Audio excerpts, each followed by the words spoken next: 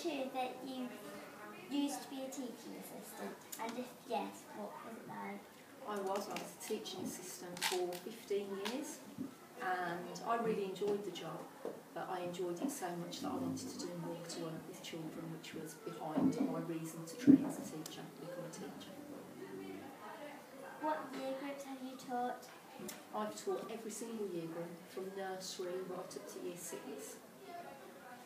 What was the most embarrassing thing that's ever happened to you? Oh goodness, is that just in school or in the whole of my life?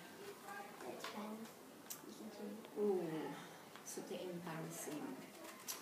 Well, I went out for a meal once and I had to go up some steps. We'd been for a carvery and I got my food on my plate and you had to go up some steps to get to the table where we were sitting, and I was going up the steps, somebody else was coming down, so I stepped to one side and they followed me, and then I stepped to the other side and they followed, and then we both stepped forward and I tripped and fell flat on my face in the middle of a busy restaurant. So that was quite embarrassing.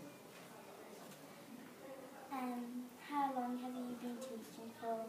This is my 2nd year as a teacher, but I also spent a year in school working as a teacher while I was training as well.